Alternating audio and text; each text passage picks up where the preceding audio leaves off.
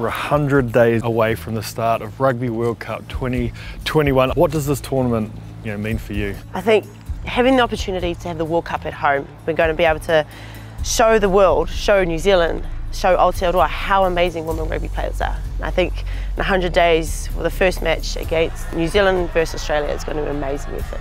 Talk to us about growing the women's game here in New Zealand. Like, what does it mean for the game to be played here in New Zealand? For me personally, my biggest aspiration is for me to inspire the next children of women's rugby. And we're going to have girls, little boys seeing us play. It's going to be incredible. Hopefully inspire them to know that rugby's a pathway, it's a career for them. It's going to be awesome.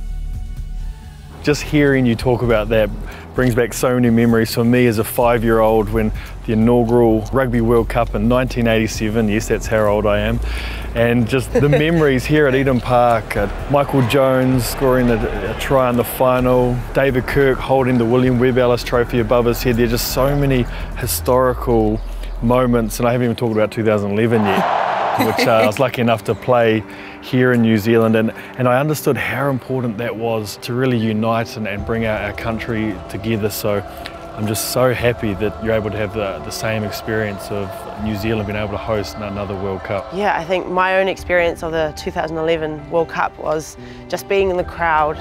You look around and there's black everywhere with little spurts of other colours.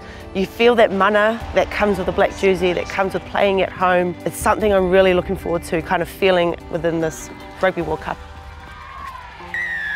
Eden Park, right behind us. Is it a special stadium? For me personally, it was my first game against England in the New Zealand jersey. 2013, I had all of Ngāpuhi behind me, the biggest stand, biggest group of people I've had at a tournament for me, and it was unreal. And I know for the girls all around the country, Eden Park, it's the home of rugby in New Zealand, so it's something we always aspire to kind of play at. It's something we're really excited for. Oh, seriously, the people of New Zealand love coming to Eden Park to support our national teams. Obviously, there's a lot of competition in the women's game at the moment. Is there any teams you're looking out for, only 100 days out from the tournament? I think, with the way the game is going so far, you've got the Northern Hemisphere teams having their Six Nations every year. We've got the Americans, Canada, USA doing really good stuff over there. It's going to be an awesome competition.